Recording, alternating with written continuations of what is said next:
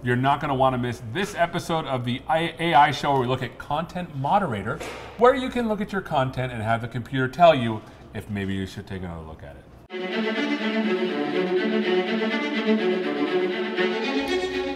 Hey there, welcome to this episode of the AI show. We're going to talk about content moderation. I'm here with Greg. How you doing, my friend? I'm good. How are you, Seth? Good. What do you do? I'm a product manager for Content Moderator, one of the cognitive services that we're pushing out through the Azure platform. Fantastic. So content moderation isn't just about sending stuff in and getting stuff back. There's a whole framework, and we talked a little bit about that. Can you give us just a 30-second overview of content moderation? Yeah, so content moderation is really about solving the scenario that customers have in managing the content coming into their platforms and how it's being shown to their users. And so we bring the suite of tools together for images, text, and video, as well as the human-in-the-loop component to create the end-to-end scenario. Awesome. So what are we talking about today? So today I'm just going to do a quick demo of our image API and our text API. And so in the last segment you saw the video API, so we're good there. But we wanted to give an overview of these. And so within image, we're going to go through evaluate, find faces, and OCR. So how do people get to this area? Yeah, so to get here is really you can either get to it from within the Azure portal, the Azure Content Moderator Blade, okay. Click through from there, or you can do it directly from the Azure.com website, from awesome. the Cognitive Services section. Evaluate image is really about finding adult racy content within your images coming through into your platform. And so it's one of the most popular scenarios that customers have. And it's really easy to kind of test out to see how well the capability works by just going to this API portal. One of the things you have to do is you have to pick the data center that your keys have been provisioned in. And so in my case, I used West US. So I'm going to click into that, and now I'm into the area where I can start testing. The easy thing to do here is you just grab your API key, which I already have. Let's just cut and paste that, and paste it into this box here. And then we can even use the sample JSON that's already pre-populated into the portal. We can click send, and that sends the image off to the service and does its classification. In this scenario, you can see that the results came back as negative, which is good. If we were to look at that image, it wasn't any adult or racy content, so that's the expected result. Awesome. I do want to show what that looks like for an image that has some racy content, or at least racy in certain countries potentially. And so this image here is some people jumping into a lake in their swimsuits. And let's just paste that into our JSON request here and go ahead and hit send. And that image comes back as racy, true. Ultimately, this is really something you would want to use either the score or the Boolean value here and send that to your human reviewers to make sure that in fact does violate the policies in your platform. So we want to take a quick look at what that image looks like so we know what we were actually sending. Here's the content. Okay, so as we're looking at this is just an API that you call and you can wrap it in any language. There's probably SDKs yep. and such. Yeah, we have SDKs for .NET, Ruby, Node.js, and Python. Well, fantastic. And so this is just a submit, and then you get a score. You can rely on that score, or you can send it in through content moderation, which is something that we saw in the previous video. Yeah, you saw that in the previous demo, and then there will be some additional follow-up demos to talk about some other capabilities there. So that was evaluate. So the other capability we have here is called find faces.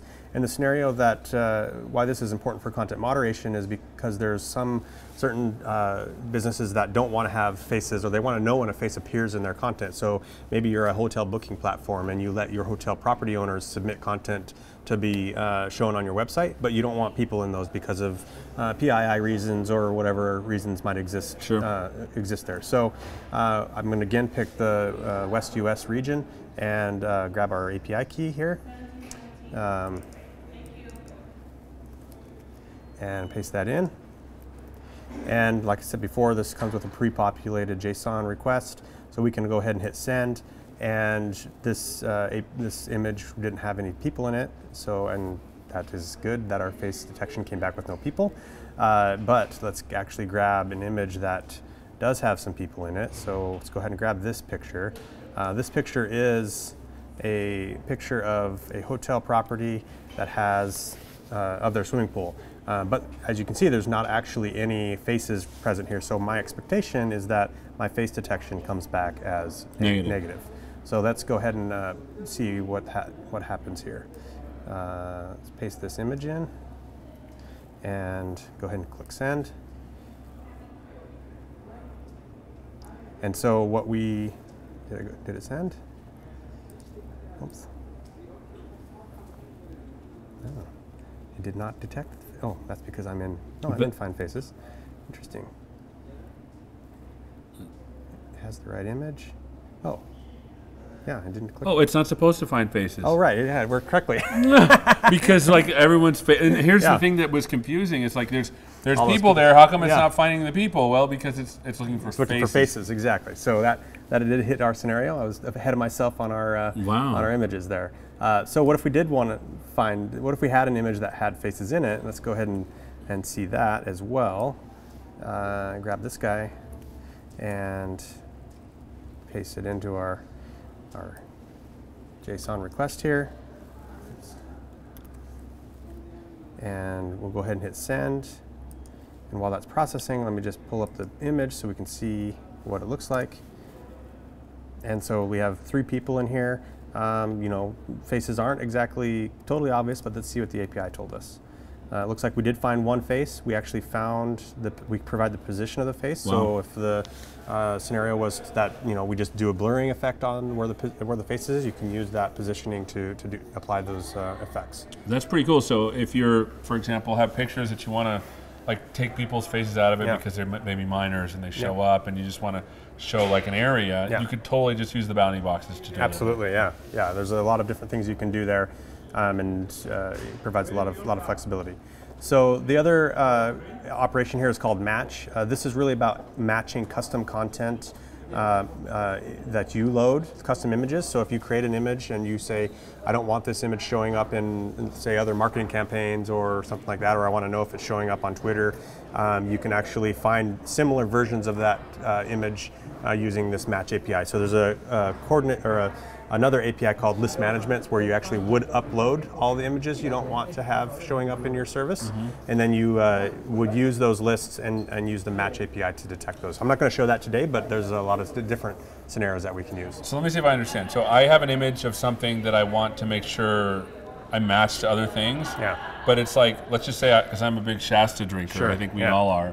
You know what I'm saying? So let's just say I have I'm a Shasta root beer drinker, and I have a picture of Shasta root beer. It's going to match that to other Shasta cans. It's not actually object detection, so it wouldn't find other Shasta cans, but it would find a similar version of that entire image out there. So if you were like, hey, I want to see if this image showed up in some other place, then you could actually use that matching. I see. So for example, if you're an artist and then you drew some beautiful thing, you want to see if someone's ripping that off somewhere. That would be one way to do it. Could be a good example of how to use the API. Awesome.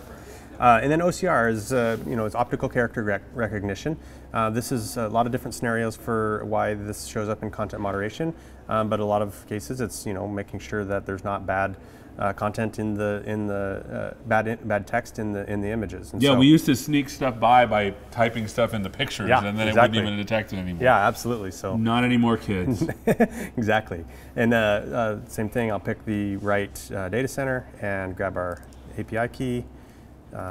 Here, and there are some additional parameters you can set. So this enhanced parameter is interesting because it allows us to do more enhanced OCR matching, where we had some scenarios where customers were saying, hey, regular OCR is not catching these fraud situations where people are trying to bypass maybe my free trial, where they're putting information that would only be allowed to be entered after they put it in a credit card, like a phone number or something on a profile pic. And so what they can do is turn on this enhanced capability, which does some additional detections or additional image enhancements before it does the OCR, to find some of those scenarios where people are trying to trick the service. So you can't even be sneaky. Yeah. It's just what's the world coming to? So let's go ahead and grab one of the images here that we have text on. So here's a sample image with a nice piece of text. So we'll go ahead and see what that looks like. Go without a plan is just a wish.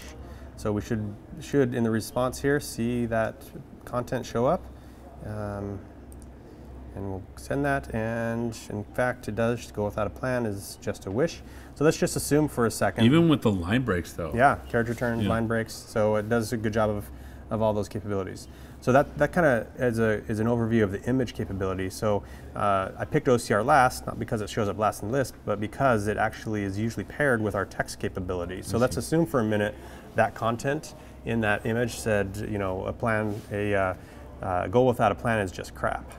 So let's take this text and assume that we are passing it into our screen text API. Again, we picked the right region, and here we're going to put the content in here, and there's the text that would have been captured from that OCR event, and go ahead and grab our key. And then there's also a bunch of parameters here. So autocorrect allows you to run some autocorrect capabilities on the text. So if you wanted to make sure, give suggestions to say your forum users to say maybe you should say it like this, it's going to be a little more professional. PII is things where we can detect email addresses and phone numbers, things that might get your users in trouble. Like you don't want kids putting their phone number, hey, I'm home alone, anybody want to come hang out, whatever, so there might be scenarios where you want to detect those things to protect your users from themselves. And then classify is set to true. That's by default in this UI. That provides a classification of the text. And in language, if you know the language or you expect it to be in this particular language, then you can actually pass that value in as well. Leave it blank and it'll do the language detection for you. So let's go ahead and do a send on this and see what we get. So we had the original text and the normalized text basically the same. There wasn't any recommendation for correction there. But in the classification, we actually did get a review recommended. So there's 3 categories here. This category 1 is more on the adults type of content, was a low score.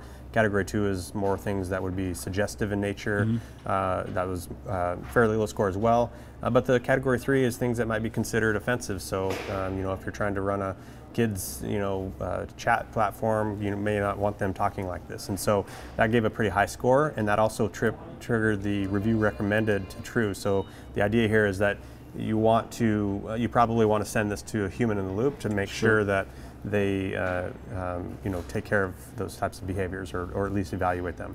The other thing that you see here is we have this terms that came back. So what we found was the word crap, that this is more on a profanity matching capability, and that we actually show where it showed up at. So if you wanted to say, hey, we're going to allow this comment, but we're going to mask it so that it makes it less impactful, we can do that as well very quickly. This is pretty amazing. And so, I mean, you can do this with just a couple of calls and with a key, and you just set this up on Azure, get some keys, and then go to work. Yeah, absolutely, absolutely. Awesome. Well, thanks so much, Greg, for spending some time with us. We've been learning about content moderation with images, with text, and then you saw how in previous videos you can put this all together to get a human in the loop as well, which is very important. Thanks so much for watching. This has been the AI Show. We'll see you next time. Take care. See you. Thanks.